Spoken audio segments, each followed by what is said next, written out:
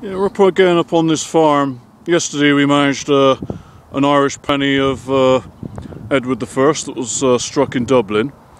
Today we're on a different field. We're up on see these little rocks in front of us. There's a little bit of ridge and furrow in the corner of this field. I'm getting a few copper farthings in that. Wow, the birds are singing, and even the sun's come out this afternoon, which you know, is quite surprising. Been doing these bloody signals all afternoon along here. There's quite a lot of good signals. Just one down there.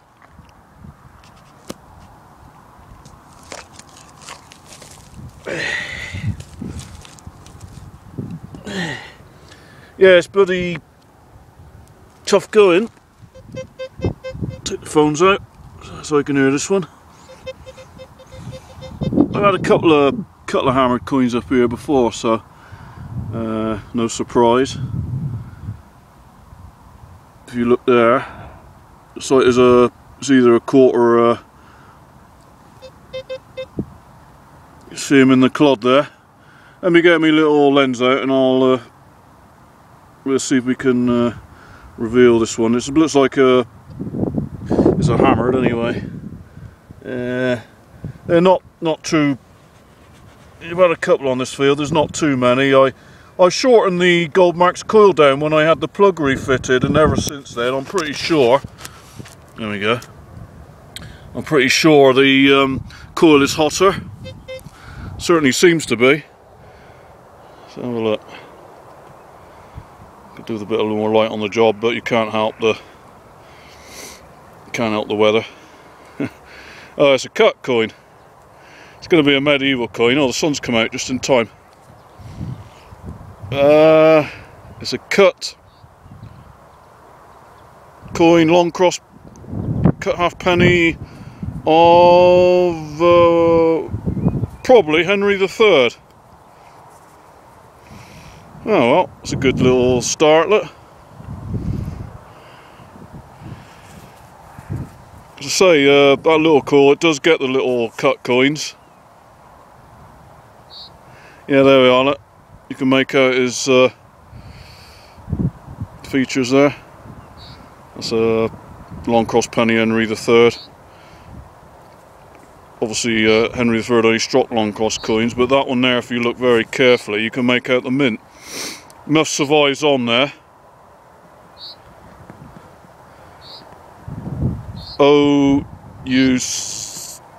It's like see Gloucester. That's from the Gloucester Mint, that's up the road. Oh well, brilliant job. So, this bit of ridge and furrow, up in the medieval times they wandered up here and they did a little bit of farming, so brilliant. It's nice to get her hammered. I got the old the coils doing the business. See if we can get anything else. As you can see, that little cut coin this afternoon is a rather nice long cross cut halfpenny of Henry III, as you can clearly see there with the mint signature is for Gloucester. You can see the OUCE quite clearly with a nice rounded little E. The British practice for cutting the old pennies down into pennies and halfpennies was to provide small change, because there wasn't anything below a penny in the Middle Ages, and as you can see they used to shear them in half to make 2 halfpennies, and some more recently examples here of farthings. So you've got 2 Scottish cut farthings and 1 English long cross there. You've got 3 farthings there.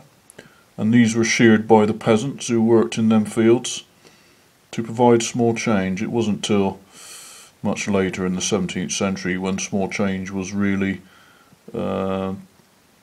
introduced. But Goldmarks, it does find these little cut ones, and since I've shortened the lead down, because I don't use it hip mounted anymore, it would appear to be even hotter. I don't know where that's my imagination, but there you go. I've certainly managed to find a few of the fractional coins lately, and we shall endeavour to find some more whole ones.